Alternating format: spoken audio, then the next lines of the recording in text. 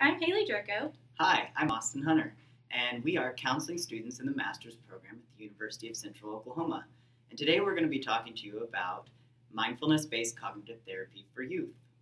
Mindfulness-based cognitive therapy was first used on adults with depression in 2003, and then later it expanded to children with anxiety and depression in 2006.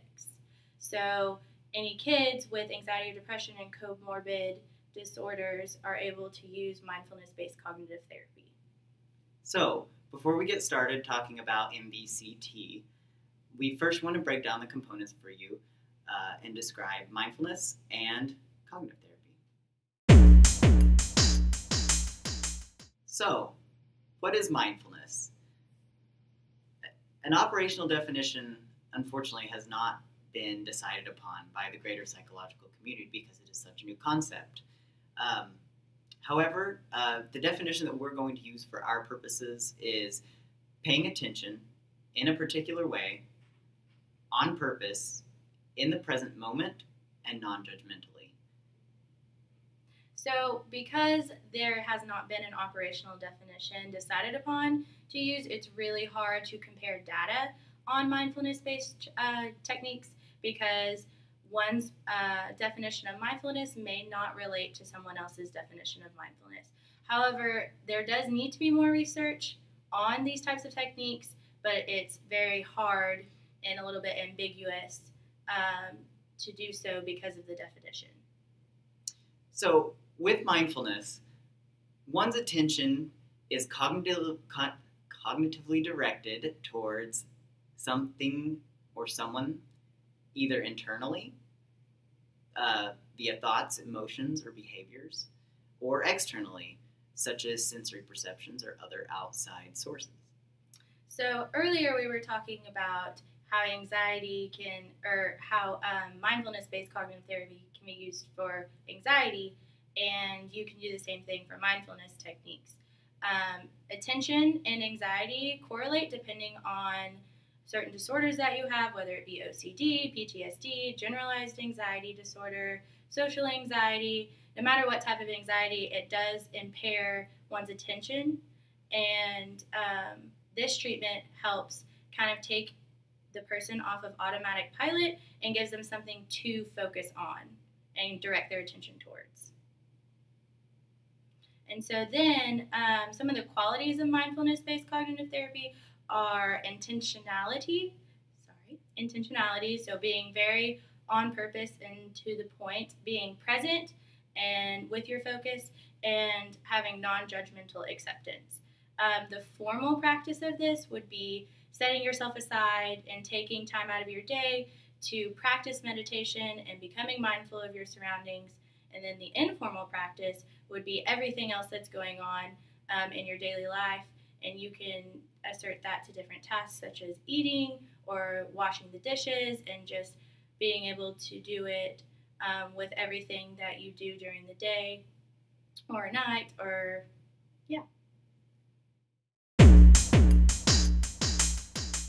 Now, what is cognitive therapy? Cognitive therapy uses a blend of techniques, many of which are based on operant and classical conditioning, and it is based on social learning theory. So, social learning theory is based on the assumption that a person's personal disposition characteristics, situational behavior, and environmentally will reciprocally determine one another. Behavior is an evolving and dynamic phenomenon, and context influences behavior, and behavior influences context. So sometimes contexts have the most powerful influence on behavior, whereas at other times personal preferences, dispositions, and characteristics will determine the behavior. So the primary intent of cognitive therapy is to change clients' beliefs in their automatic thoughts and dysfunctional attitudes. There are 5 interrelated elements involved in human psychological difficulties, one of which is interpersonal and environmental context, as we have just discussed. Physiology, which has to do with your body's automatic reactions, such as increased heart rate.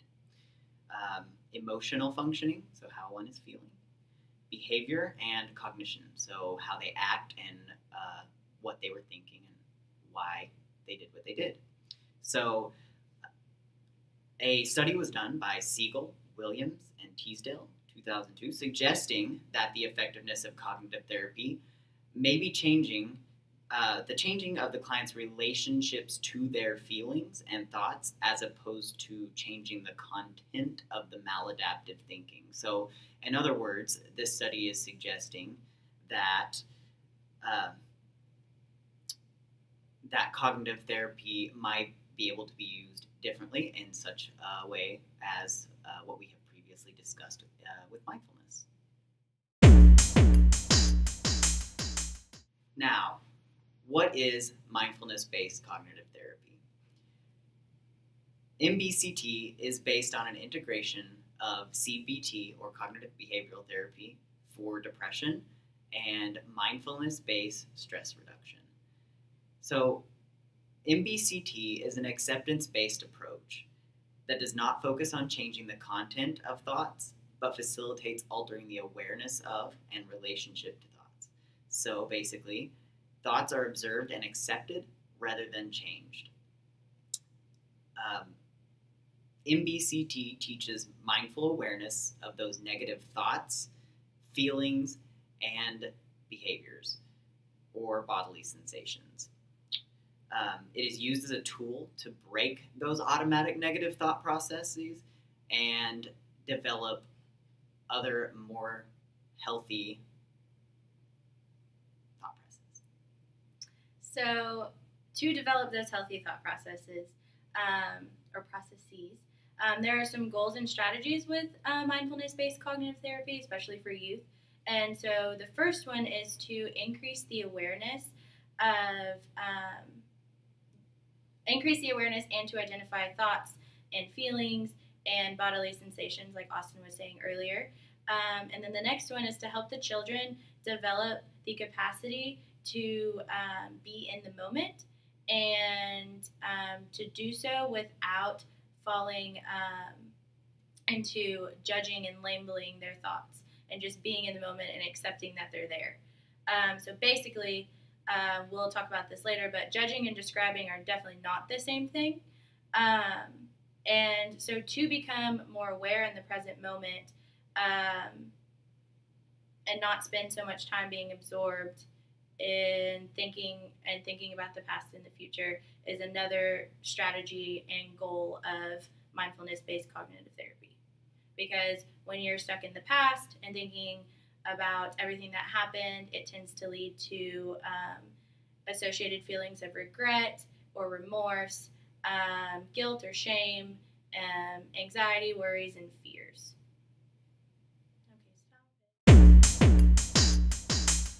Okay, so with mindfulness-based cognitive therapy, I'm going to talk to you about some of the components that are involved with this sort of therapy. The first one is decentering, which is one's ability to see thoughts just as thoughts rather than evidence of reality. So MBCT proposes that thoughts and emotions and body sensations should be observed rather than judged, and events should be described rather than changed.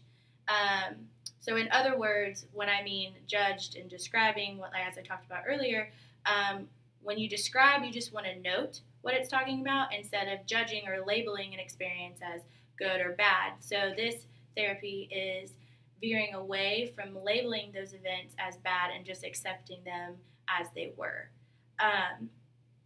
And so judgment of experiences are the root, and it's actually deemed unnecessary through some of the data that has been collected. So just by accepting the experience and accepting the thought or event that happened rather than labeling it as a bad or good situation. So through this, there are a few sensory-focused exercises that are taught during MBCT, and some of them are mindful breathing, mindful eating, mindful walking, mindful hearing and listening.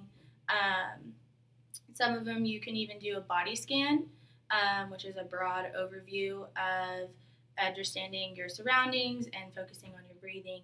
And then you can even do simple yoga poses where it allows you to focus on your breath and focus on your surroundings and your movements as well. Also, with MBCT, it is extremely vital that you do homework, and it helps with generalizing it to everydayness. So if you're not practicing the exercises, then it's going to be really hard for someone to put this into effect. So the homework is really important to keep that generalization and to apply it to more than just one action or one allotted time to take out, or that you take out of your day. Okay, so now we're going to talk about how MBCT differs between adults versus children. So the first and one of the main things when you're going through this therapy is to not think of children as little adults because they are not of the same capabilities as adults, especially developmentally, which is why MBCT has a lot of differences, especially with tailoring it to those developmental abilities that kids have. So with that, one of the first ones is attentional capacity. So kids definitely don't have the same attention as adults do. So they have shorter session times and they're more frequent to help the kids be more attentive during the session. The second one is multisensory learning, which helps kids because they have less abstract reasoning and verbal fluency. So with multisensory learning, it's easier to do play games with them or tell stories or different types of activities to help them understand some of those sensory exercises that we talked about earlier, like mindful listening and hearing. So you can do that by having them draw pictures and being aware of what they're drawing, have them create music or listen to music, or touching various objects or eating various objects, all to get them to be more mindful in a more fun and playful environment. And then the last one is it's tailored towards having family involvement because kids are definitely not independent as adults are, so they definitely need their parents there and their family as a support system. And so the more family involvement there is, the better the treatment outcome will be. So it's highly recommended that parents at least visit the first session so they can become educated while their child becomes educated. And then at the end, there's a session for parents to have a review of what they've learned and how their kid worked through it as well as them. So based off of the developmental capabilities, there are three main differences that the treatments actually cover specifically. So for children, because they have the less of the attention span, they do shorter sessions for more time. So 90-minute sessions every week for 12 weeks is typical for children, whereas adults, they do 2-hour weekly sessions for 8 weeks. So essentially that is just used to counter the limited attention and shorter blocks of time for the meditation practices, which we will be discussing a little later.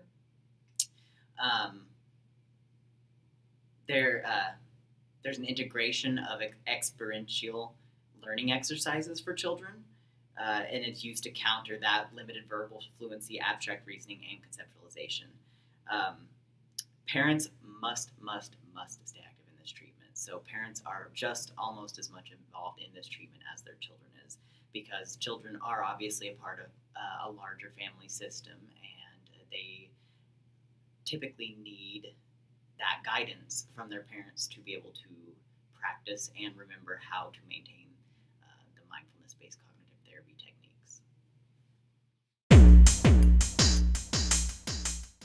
Okay, so with MBCT being for youth, we talked a lot about parent involvement, and so now I'm going to talk about MBCT and parenting and being mindful as a parent.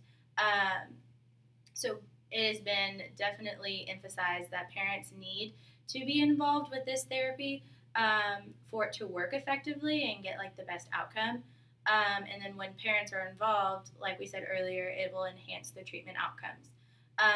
So mindful parenting is not about the conflict-free parent-child relationship, but it's more about the moment-to-moment awareness of the children's overt behavior and subjective experience. And so to become more mindful while you're parenting, there are 3 foundations to do so. The first one is sovereignty, which is the parent's ability to recognize and respect the child's dignity and true self. So not trying to change the child, but just being mindful and accepting that that is who they are and being faithful to that. The next one is empathy. Parents attempt to see the world from their child's perspective when they're empathizing. It's super easy to do it when a child is hurt and they're crying and they kick into the nurturing mode, but it's not so easy to do it when a child is expressing different opinions than the parent thinks. So it's really hard to emphasize with them. And then the last one is acceptance. And acceptance will occur when sovereignty and empathy have happened. So it's done by accepting that the child's true self is present and then empathizing with their perspective and their opinion. And that will, in turn, show that the parent is accepting that person, or their child in this case, their opinions and their thoughts and their outtake on certain things. Okay, so now we're going to go into the treatment manuals that are used for mindfulness-based cognitive therapy for youth. So in the first session, it's kind of going to be a broad overview of psychoeducation about mindfulness and the orientation of mindfulness and kind of developing the community because this is a group session, and developing and building the rapport between the kids and the parents that are in there, and developing rapport with the therapist as well. In this first session, they're going to emphasize a lot about completing the homework and doing it because that's very vital, as it was said earlier, to the appropriate outcome or the best outcome of this treatment. So also during this session, they do some very broad exercises that will allow someone to kind of understand what we mean by being mindful. And so one of the exercises that was talked about was having the child be mindful when they wake up in the morning to smile. And so by doing that, they had the kids draw, like on a piece of paper, a picture of a smiley face, and they got to individualize it and do whatever they wanted, and then they were told to put it either on the wall or the ceiling to where they could see it when they wake up, and it can be kind of a cue for them to smile. And then once it was founded that once kids were directed to smile, then the rest of their day went a lot better. As opposed to waking up and feeling grumpy and carrying that throughout their day, they woke up, saw their picture, and smiled, and then found that it was a lot easier to get through other tasks during the day, especially when children don't really want to get up or brush their teeth. They found it a lot easier to do so with this exercise. So session 2 is a much more narrowed down session. We begin in session 2 with dealing with barriers of practice. So discussion of the parents about what some of the obstacles may be, things like that.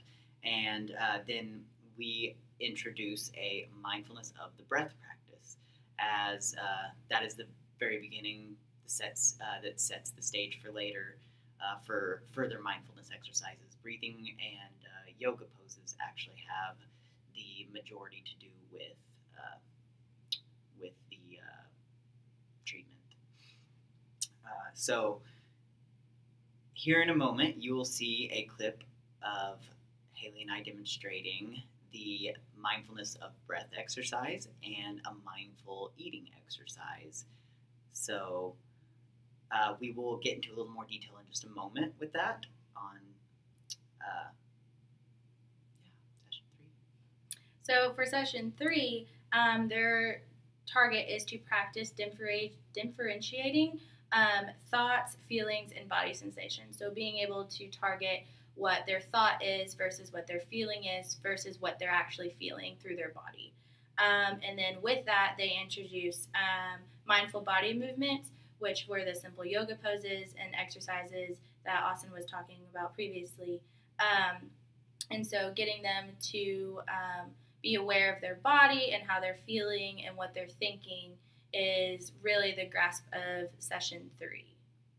Okay, so now we are going to show you guys what mindful breathing would be like. In this treatment program, since we're doing it with kids, there's a little bit of a difference in how you would do it with adults. And so at first you want them to be sitting comfortably in a chair, and then you want to explain to them that the differences between breathing through your nose and breathing through your diaphragm. Since they're kids, they tend to breathe through their belly first, and so they call it belly breathing, and it's easier to grasp with them. But when they do this, the therapist makes it apparent that when they start breathing, either through their stomach or through their nose, they should continue doing it the whole time. So they should never switch up, going from the belly or to the nose. So they got to pick one. And then also, it's advised that the kids can either close their eyes while they're doing this, or they can have something called soft eyes, where they're looking down and away at something on the ground that's not super distracting when they're doing this exercise. And so now Austin's actually going to do it with us.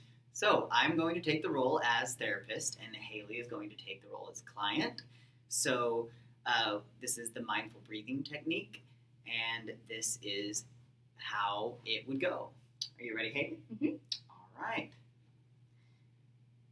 I invite you to bring your attention to the breath. You can focus on the breath at your nostrils, watching how the air feels cool coming in and maybe slightly warmer as it leaves your body.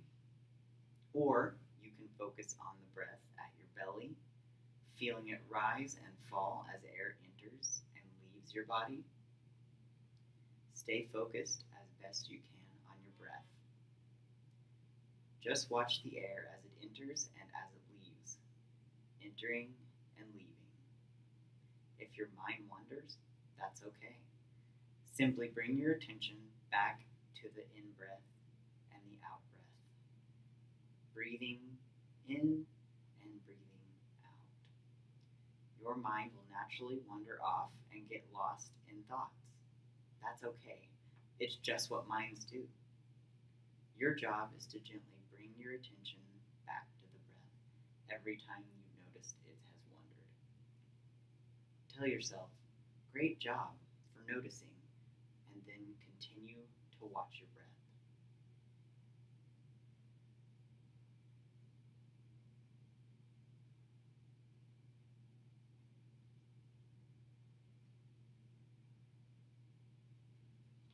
Notice, Haley was very focused on what she was doing. She was very in the moment. Mm-hmm. Her eyes were towards the ground, focusing on something that was not distracting. And that's essentially the mindful breathing practice. That will be, again, the basis of mindfulness-based cognitive therapy, as well as, again, the yoga poses. So that mindful breathing is a lot more important than people would automatically assume, but it really does help one relax, clear their mind, and start preparing to focus on the other techniques during the therapy process. Okay, now we're going to do an exercise called mindful eating. It's definitely different than what some mindful eating terms could be deemed as, whereas where people are just being more mindful of how healthy they're eating, this one is going to go into the experience of actually chewing a food and swallowing it and becoming very attentive to their body sensations and their thoughts and feelings while they're eating an object. So With that, the session says that you can do this with a raisin, but today we're going to do it with a strawberry with Austin. So you can do it with really any type of food, a food that you like, a food that you don't like, just whichever one is accessible to you. So I'm going to be doing the therapist role, and then Austin is going to be the client, as you can see the lovely strawberry in his hand. So, Austin, are you ready to go? I'm ready. Okay. Hold the strawberry in your hand. Look at it very carefully, as if you must describe it to a Martian who has never seen one before. As best you can, be aware of thoughts and old images that may sneak in as you look at this object. Just note that they are just thoughts and return your attention to the object. Note the colors of the strawberry. What does the surface look like? Is it bumpy or smooth? Does the strawberry feel dry or moist? Explore the strawberry with your eyes and fingers. Is it soft or hard? Do they have patterns or ridges? Is the texture the same all over the strawberry? How heavy is it? Does this object have any smells? Explore it with your eyes, your fingers, and your nose. Is your attention on the strawberry in your hand? Then, whenever you're ready, take a bite but do not chew. Explore the object. Does it taste or feel different than you thought? Is your mouth watering? What do you taste before you chew it? Smell? Any sounds? Does the texture change the longer it's in your mouth? As best you can, keep attending to the strawberry and also watch your thoughts. Are the thoughts looking forward to eating the strawberry and eating another? Or are you focused on the sensations of the one that's in your mouth? Gently chew the strawberry. Taste the flavor. Are the textures on the inside different from the outside? Slowly chew the strawberry while noting every sensation. Swallow the strawberry. Follow it all the way down to your tummy. Bring your attention to the sensations in your mouth. Are there different tastes or flavors in your mouth now? Are you still noticing your thoughts and sensations as you eat the strawberry? Can you feel that your body is now exactly one strawberry heavier than it was a few minutes ago? How did it go, Austin? It's really good. A lot of things that happen that I normally don't pay attention to. Mindful eating is a very interesting process, especially once I took a bite of it and it started melting a little bit in my mouth, and something that I would never have known before because I actually have not taken a moment to really savor strawberry. So it was a very mindful experience. I could really focus on the every aspect of the strawberry by just thinking about it, just having my attention placed on it. Made a world of difference. So it's a fascinating experience. Yeah, and so that is exactly what a mindful eating exercise would be like. It's usually really fun for kids, and it's super easy, and it gets them aware, and they get to eat something fun. So sometimes you could make it even candy or something like that. And so that is kind of how it goes. It gives you definitely different experience eating an object than you would if you just like popped it in your mouth and expected it. You got to actually savor it this time, and so that is a pretty good way of getting your body aware of how you feel with tastes and sounds and textures, and how you think about it. And yeah. So yeah, this is a very, very good overall sensory exercise. It does mostly have to do with tasting, but you tend to use all of your senses for this exercise. So it's a very good start, and it's a little bit more broad than the rest of the sessions. Okay, so earlier we showed you a chart of yoga postures, and now I'm going to show you some videos. So you're going to go to youtube.com, and then the first one is a 4-minute yoga for kids video. And so you'll click on it, and it should be the top one, and it's called 4-minute yoga for kids with Fight Master Yoga. So this is accredited to Fight Master, and so this video is pretty short, and it has kids doing the yoga poses to show you kind of like what to do, so make it more youthful. And so that would be a really good technique to use in session 3 to kind of do mindful body movements. And so another video that we thought was really helpful is 5 simple yoga poses for kids by kids. And so it's the top one as well. And excuse the skip or the ad. And this one is accredited to Through Our Eyes. And so this little girl here goes through 5 simple yoga poses that you can do as well within session, and you can have the kids talk about it. It's only about 4 minutes, so it wouldn't take too much lengthy time. But it's really good on showing you kind of how to do certain poses. And then the last one is Yoga for Kids, and it's by We Heart Yoga, and it's the top one as well. And it is kind of a mom and daughter type yoga video with Jessica James, who is leading it. And again, this is by We Heart Yoga, and she goes through some yoga with kids too. And this is another great video and resource you can have. Of course, there's tons off to the side, but these are just a few. So session 4 is introduction to more specific senses. So they begin with hearing.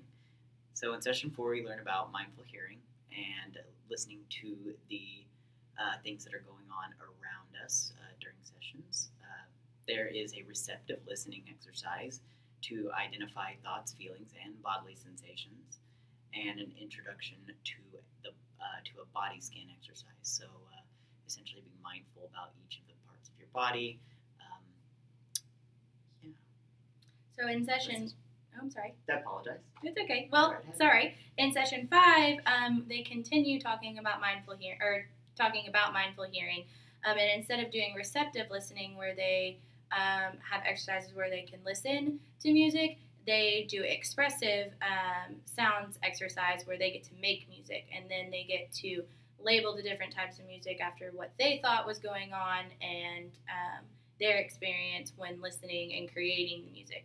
And then also there's an introduction to the 3-minute breathing space, which was widely used with the kids, and they really liked this exercise because it only took 3 minutes, but you could expand it to more. But they found that usually around 10 minutes is when children start to get a little antsy, so keeping it between 3 and 10 minutes would be ideal.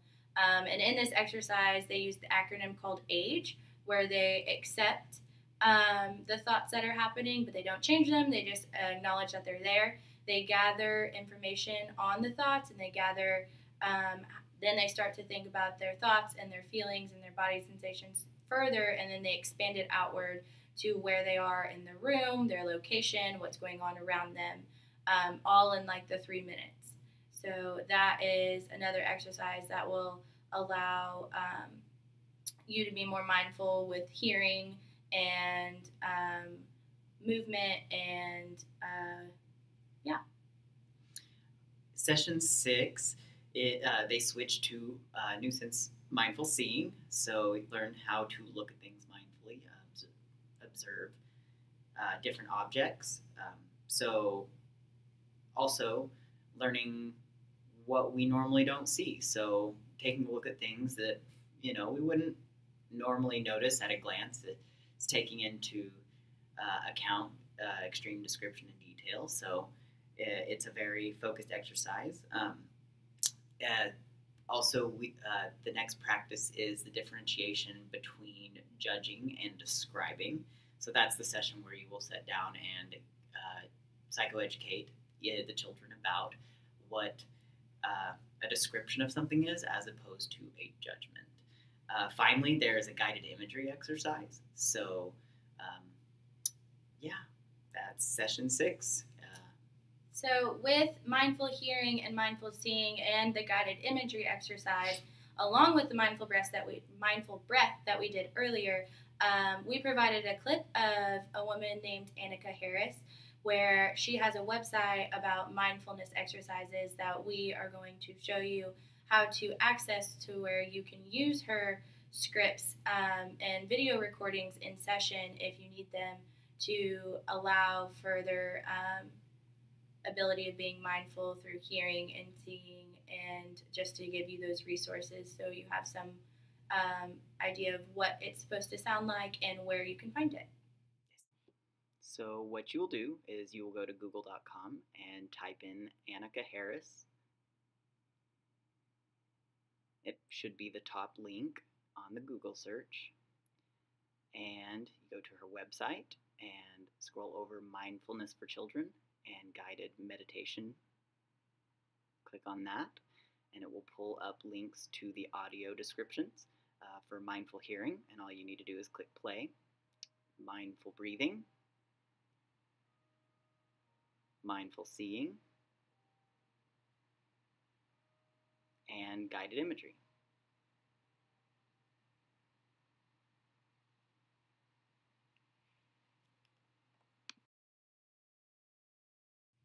Okay, so now we're up to session 7, and session 7 is a continuance of the mindful seeing exercise that we were doing in session 6, where you're practicing directing your attention to places, and then seeing like optical illusions exercise and mindful movement exercise. So we're starting to get into different parts of your senses, and so we're moving from seeing to moving.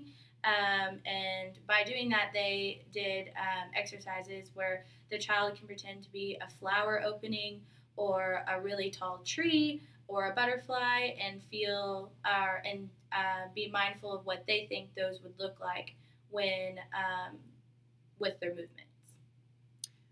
And so session 8 is a switch to mindful touching. So essentially the goal of that is to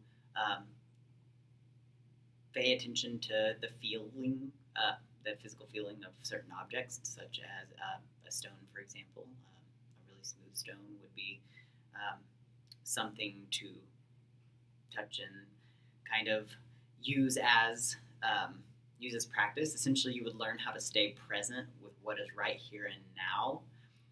And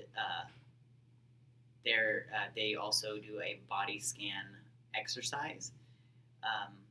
So we have provided a link at the end of this video to show you the body scan exercise if you want access to it there. The clip will play right after, and it's just a clip that you can find on YouTube, and we will show you how we found this exercise and what it's supposed to look like, so you can go and look at it as well. The next session is session 9, and we start to talk about mindful smelling, which we kind of did with mindful eating and mindful tasting. And they start to continue the practice of differentiating between judging and describing, because that's very important with this treatment, and reiterating and reminding them that they need to note what they're doing and not judge it as a bad experience, or that I don't like this type of food, or I don't like this type of music, but rather, oh, I'm listening to this type of music right now, or I'm eating this type of food, and veering away from the labeling and focusing more on the describing and accepting. And then, of course, they start to talk more about yoga movements and postures that have been taught and that are still being taught throughout the session. Okay, so now you're going to go to youtube.com, and you're going to type in body scan for kids in this top bar. And then you'll click the 3-minute body scan meditation mindfulness for kids video, and that is what it'll look like at the very beginning. And this video walks kids through a 3-minute body scan by Fablefy.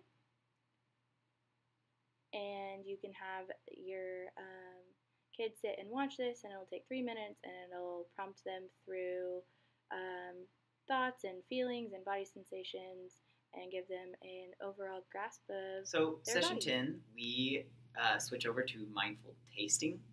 So, essentially, what that is it's similar to the demonstration we did earlier that was more involved with all around senses, but mindful tasting is going to be the focus. Then they do it. We do an exercise called "Thoughts Are Not Facts." So that is a tackling of understanding that thoughts are just thoughts. It doesn't mean that we have to act upon those thoughts or feel anything about those thoughts, but instead we can just think of them as thoughts in our head. And then mindful body movements is the secondary exercise in session 10, and it essentially is practicing more yoga postures that are suited for mindful tasting. So the mindful body movements is the final exercise in session 10 and tends to take up a good portion of time. So, yeah. Okay, so now in session 11, we're generalizing it to mindfulness in everyday life.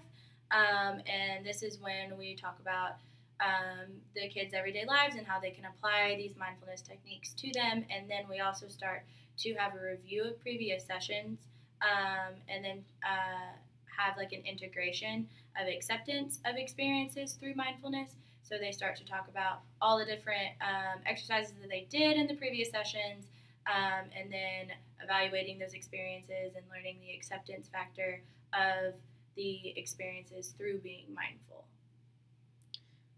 So session 12 is our final session, and this session essentially is focused on generalizing mindfulness to everyday life. So it is essentially thinking about, exploring, and sharing thoughts about how to transition mindfulness into more things than just the five senses that we've talked about or that we learned about throughout this throughout the therapy sessions.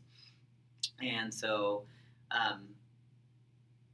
the generalization tends to be the difficult part into life. So it is also important to begin closing out the program by exploring and sharing personal experiences for each person, each child, and potentially the parents, depending on how much they attended, which typically would be each session.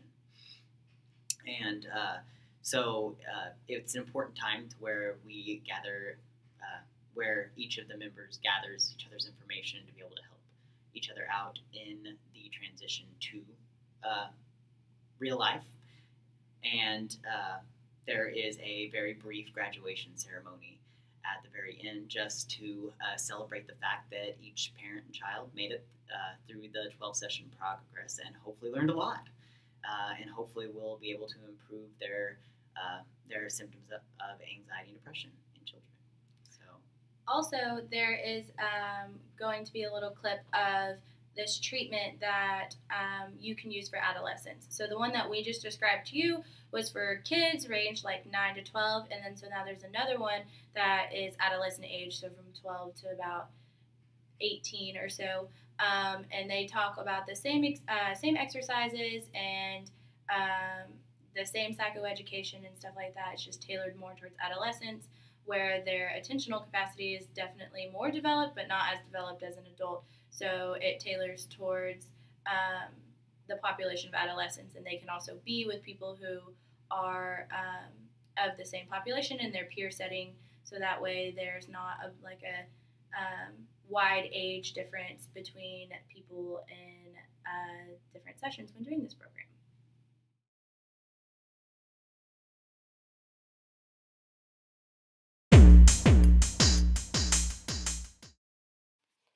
Okay, so with MBCT for children, there can be some obstacles in doing this treatment, and so the first one is remembering.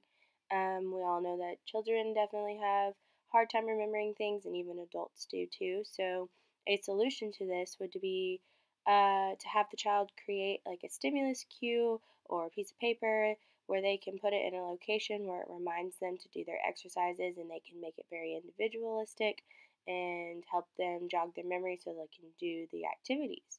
The next one is patience. We all know that doing this is not going to happen overnight. So we like to think of it as gardening. So when you garden, you have to plant the seeds, and then you have to nurture the seeds, and you have to water it, and give it time to grow, and then eventually you'll have a really beautiful garden, but that doesn't happen overnight. The next thing is incentives. So, because you're working with kids, it's always good to give little small cost effective incentives to have to increase participation with the treatment. And then last thing is practice, practice, practice. So if you don't practice, then you can definitely won't be able to understand the exercises on their own. Okay, so now we are concluding our topic about our talking about mindfulness-based cognitive therapy in youth. This treatment is definitely very promising. However, there definitely still needs to be more research done to have it widely used among the psychological world. There's definitely some controversy with people thinking that the operational definition is a really big factor, and having it so ambiguous that it's really hard to replicate data and understand. And then also the word mindful has definitely taken a different toll, and a lot of people definitely see it in a different light than another person does. So it gets thrown around a lot, and some people may not understand what being mindful really is, or they may see it as a different definition than someone else, which makes it hard to have a concrete definition and concrete data supporting mindfulness-based therapies, especially with mindfulness-based cognitive therapy. So thank you for watching our video today. We are certainly glad that you did. Hopefully you will be able to utilize it to your benefit and help out some children that are in need of mindfulness. So we appreciate it, and have a good day.